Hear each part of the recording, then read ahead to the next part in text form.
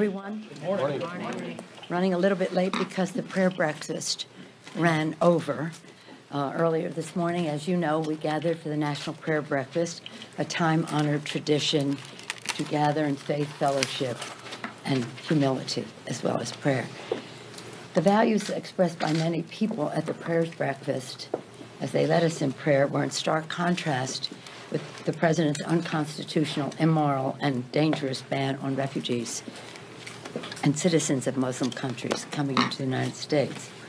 The president claims this is about security, but national security experts are urgently speaking out. The president's cruel and reckless ban makes America less safe.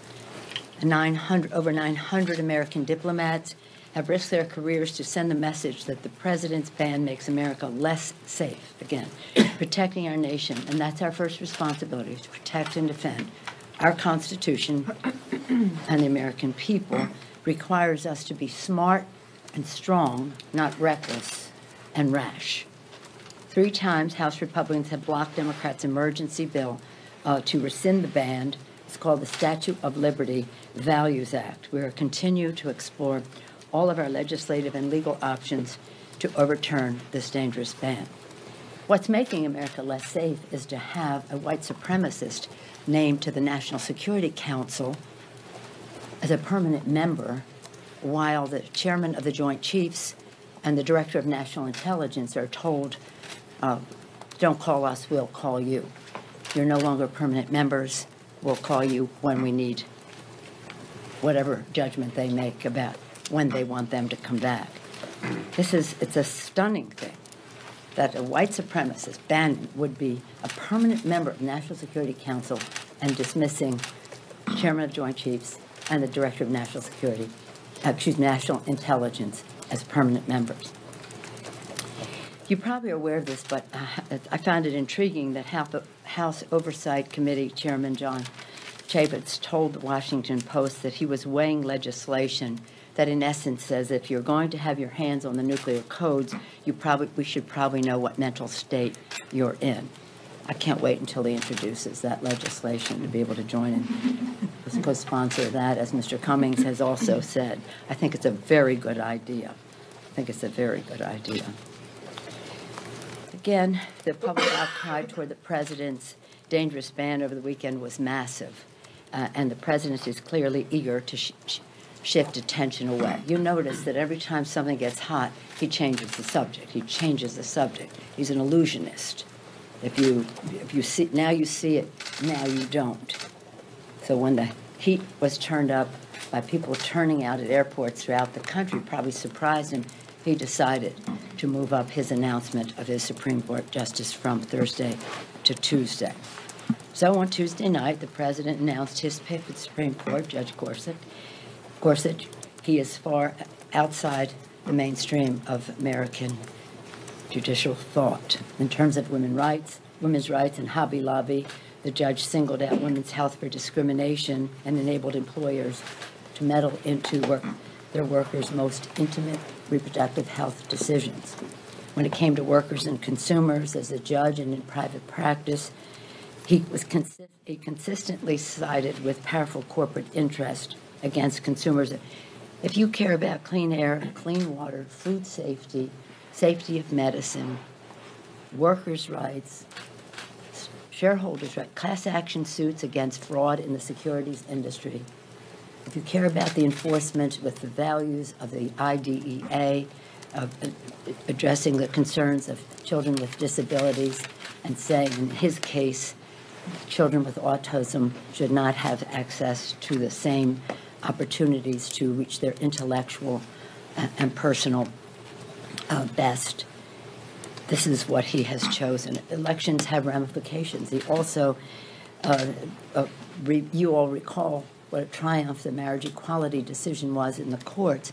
That took action going through the courts, and he has criticized the progressives and condemned those who have turned to the courts to advance LGBT equality. But again, elections have ramifications, and as he has said, the president has said, far back as June, he saw a list of people who met the standard for the far right, for issues that relate to a woman's right to choose, marriage equality, and more. And he made that commitment, which he honored in the worst possible way. Tuesday, that same day that he made that announcement, also marked the end of the open enrollment period for the insurance marketplace under the Affordable Care Act. By Christmas Eve, just to go back a few weeks, 11.5 million people were already signed up, outpacing the year before. California even extended the deadline for enforcement until February 4th to accommodate the large surge in enrollment. You had to sign up, but you can complete your application in another few days. Republicans continue to try to create uncertainty and sabotage the marketplace. Last week, the Trump administration abruptly canceled much of the advertising and outreach to efforts that helped remind Americans that time was running out for them to complete their applications. This never... contrast this with, many of you weren't here, but when Medicare Part D was debated in the Congress under the presidency of President George W. Bush, we overwhelmingly opposed it. So it was a giveaway to the pharmaceutical industry, and one of the reasons that our deficit was increased, our national debt was increased, take that from the Congressional Budget Office, not from me, because of the high cost and giveaways to the pharmaceutical companies. So we opposed it, but it became law. And our offices facilitated the opportunity for constituents to take advantage of it. Our responsibility is to our constituents. This is outrageous that they would say, we're not even going to let you know what the law allows you to do because we're philosophically opposed. It's just another example of they're not trying to make America great again. They're trying to make America sick again. And this will lead to suffering, death, disability. It's a tragedy. But we are going to make that fight. But in the meantime, the disruption to the marketplace, because this is a marketplace-oriented event, the exchanges, and any additional uncertainty that is injected there by this administration, just it's not constructive, and they want it to be a self-fulfilling prophecy. See, we did this, so it didn't work, and therefore it didn't work, not having anything to do with what we did. Make America sick again. Any questions? Let me see a new person. Okay, you. I like the old people. Have you had any conversations with GOP leaders about the Obamacare replacement and possibly finding ways that Democrats could work with Republicans? No. None? We're waiting to see what they have to offer. The repeal and replace, as I said before, has alliteration, but it doesn't really have the votes, and we haven't seen anything yet. The president says it's going to be beautiful, we're going to see it any minute, any second, any nanosecond, but we haven't seen anything yet. But hopefully we will, and then we can act upon that. And but we haven't seen anything yet. In the meantime, what is happening across the country is members of Congress are hearing from their constituents. And it's one thing to pass a bill and say, this will be good for you. It's another thing to say, we're taking this away from you. And I think that some of their vocabulary is changing on this subject. You're using words like rebuild or those kinds of words rather than, you'll hear less and less of repeal. That's of a Tea Party orientation, but not really what we think will happen. The other part of it is people are seeing the connection between the Affordable Care Act, Medicare, and Medicaid. And in the Affordable Care Act, we prolong the life of Medicare. We provide additional benefits to seniors for free exams that have helped them be healthier, intervening sooner, closing the donut hole. That means lowering the cost of their prescription drugs. And if you repeal that, again, prolonging the life of Medicare for 10 years of more of solvency. If you repeal that, you seriously undermine Medicare. At the same time, in their budget, they want to turn Medicare into a voucher. In other words, remove the guarantee. Medicare is a guarantee. You remove the guarantee, you remove Medicare.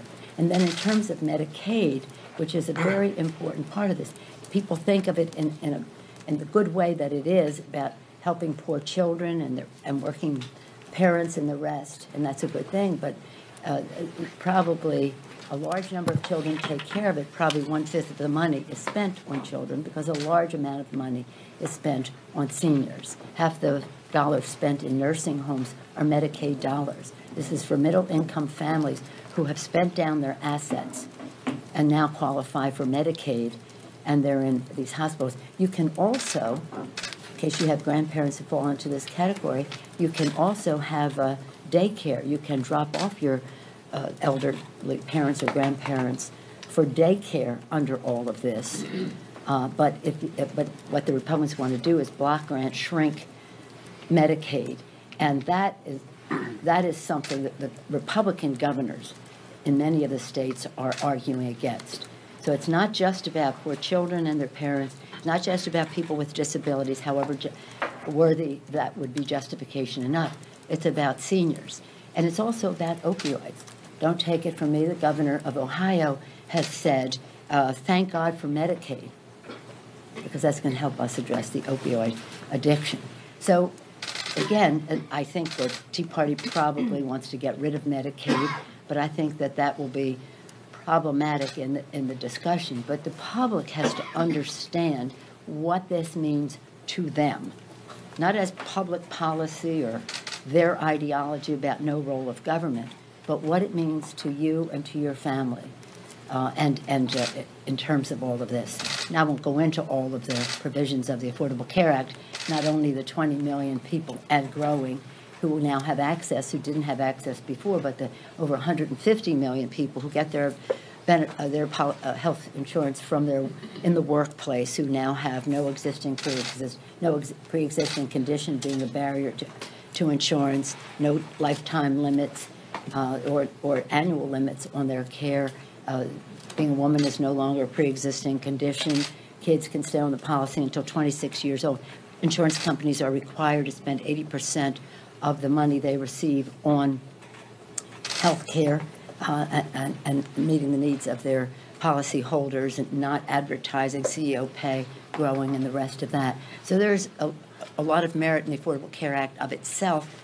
It's being wedded to Medicare and Medicaid as it was in the legislation. Now the states, there are over like 111 Republican members who are in states that have expanded Medicaid, and they're going to see something snatched away from their constituents. They need to know about that. Some of their governments are arguing, don't touch that. Yeah, teacher. Pelosi, I wanted to ask you about the Trump administration's first national security operation overseas in Yemen. I know you get briefed on these things and you can't talk about classified material, but based on what you know about the operation, are you satisfied with what happened in the green light to go ahead with the raid, even though it did result in the death of an American soldier? Well, Deidre, I'm looking for more information. The Department of Defense has put out a pretty thorough after-action review, which is what you do after something. What is the after-action review on it? But I haven't been briefed directly on it with questions that I may have, and I look forward to that. So I don't want to say anything about that right now, except to be sad about the loss of life that happened there, and to say that intelligence matters in terms of actions taken, timing, and the rest of that. You have to be ready. Do you get the sense that they weren't ready? I don't know. That's what I'm looking to see. Yes, Chad? Thank you. I know on opening day, or the inauguration day, you and the other congressional leaders were with President Trump over on the Senate side thing. Right. And one thing I noticed is everyone seemed to be cheery and optimistic and things. And in the past 14 days, can you kind of describe, and you went through a number of policy areas, ideological areas, Steve Bannon, how has your crest fallen over those 14 days? And is there something specific that is where you're the most disappointed in this president? Well, it isn't a question of crest fallen. My crest fell on Election Day, but you're ever hopeful. I don't have great expectations from what I have heard, but that day was a matter of courtesy. The peaceful exchange of power is a question of courtesy. It wasn't anything jovial or lighthearted about it. It was a question of courtesy. Please don't mistake courtesy for approval or anything else positive. The next day was less crestfallen when on January 20th, we had the peaceful transfer of power with the inauguration of a new president. The next day, we had the peaceful show of power with millions of women, men, and families turning out across our country and across the world to say, here we are, we're paying attention, and we have concerns. Many of them marched to protect our care. So I was very happy about that, but they had other issues as well. It was organic, it was spontaneous, it wasn't organized by any elected officials or political party. It was the people turning out. I thank them for that show of we are listening, we are watching, look at us. But also, I think that led to people showing up at the airports last weekend. They saw their power, they knew their power, and they said, okay, we'll show up again. Thousands of people across the country and into airports that really didn't have some of the challenges that we had, for example, in San Francisco, Kennedy, and other places. So that is where you're less crestfallen. And then, of course, on the steps of the Supreme Court, we're having a press conference, and thousands of people showed up there. So I think that you've heard me say it over and over. President Lincoln said, public sentiment is everything. And the more the public shows that they are aware of what is happening, the more they hold us all accountable, Democrats and Republicans alike. This isn't political. It's about America. It's about a patriotic duty to be informed and to weigh in and hold people accountable whose decisions affect their lives. So that is what lifted my spirits, the Women's March, and certainly not the inauguration. Yes, regarding Rex Tillerson, are you concerned now that he's been confirmed that there'll be moves by the White House or the State Department to lift sanctions on Russia? Well, I would be concerned about it. I don't know. I mean, what the president has to understand is that when you're president of the United States, your words weigh a ton. So even with your administration putting out, we're going to review that, is really staggeringly dangerous because the sanctions on Russia, because of their aggressive military behavior, are very important to our allies in Europe and to global security.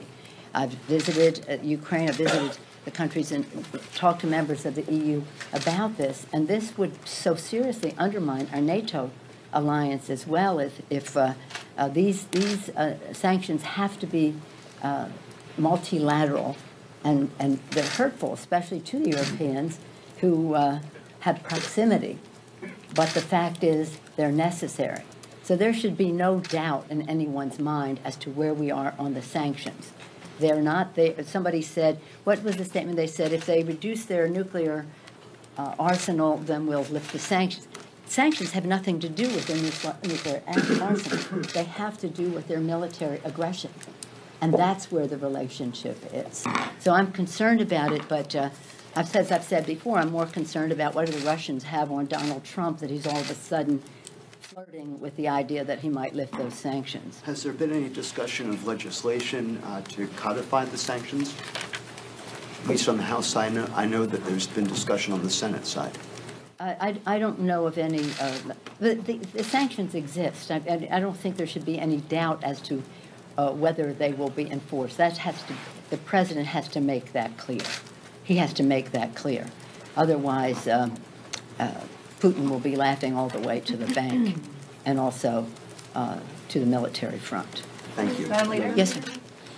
I wanted to ask you about non-disclosure agreements and whether you believe it's appropriate for congressional staffers who are paid by the American taxpayer to sign them to work with the administration.